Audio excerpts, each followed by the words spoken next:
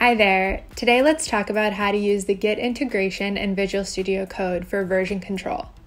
Version control is a system that records changes to your files over time.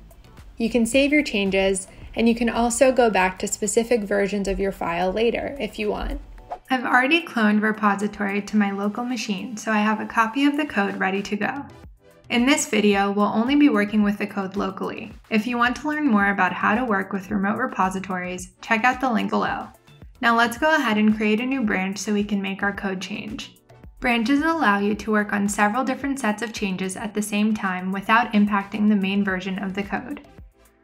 Let's open the command palette and go to the git create branch command, and make up a title for our new branch.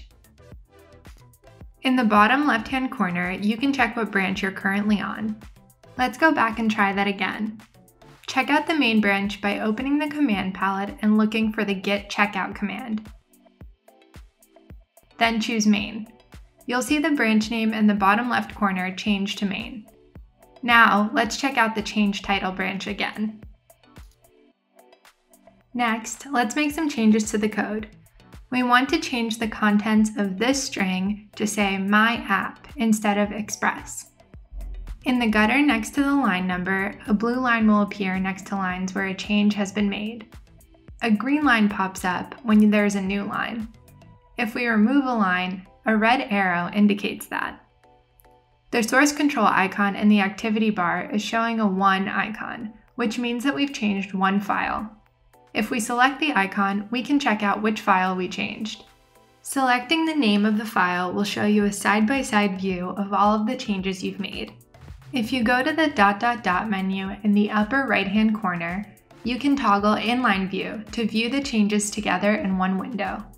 You can review your code and even make changes from these views. Now we're ready to stage our change and commit it to our local machine. If you hover over by the file name, you'll notice a couple of icons. You can open the file, discard your changes, or stage the file. Up above, you can discard all of your changes or stage all of your changes. This is useful for when you've made changes to more than one file. After you've staged your changes, write a commit message and select the check mark to commit them. The commit only affected the new branch. We can check this by switching back to the main branch. The old string still shows up here. If we want our change to affect the main branch, we can merge our change title branch into main. Select the Git menu and go to Branch, Merge Branch. We'll choose our change title branch. Now, the string change will show up on our main branch. In the Git menu, you'll be able to see many more options for working with Git, including more advanced actions like stashing. For more information about how to use Git in VS Code, head over to our version control documentation. I hope you enjoyed following along and learning the basics of Git version control in VS Code.